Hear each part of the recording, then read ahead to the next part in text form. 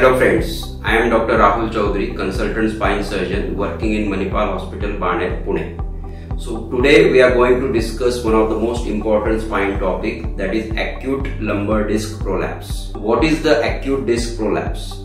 Whenever we are doing some kind of work or any exertion or sudden loading on your spine, it may give rise to a disc prolapse, like a slipping of the lumbar disc.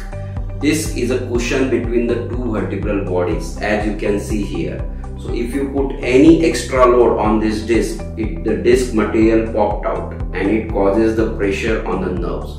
So usually when we get an acute disc prolapse, we get a disc which is coming out and which is directly pressing the nerve, so that you get a problem in your legs also. You get a sciatica, that is a radiating pain in the leg, and it is associated with tingling numbness in the legs.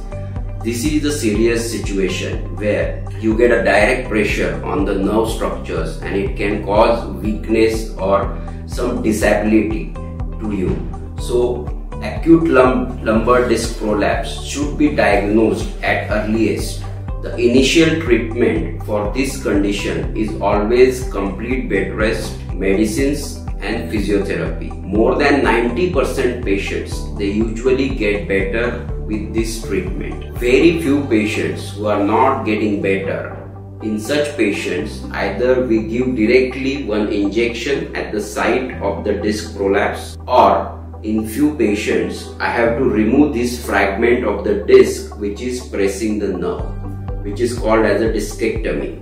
And with our newer advances, we can do the microscopic endoscopic discectomy, which is more like a daycare procedure, and you can return to your job activities within few days to a week.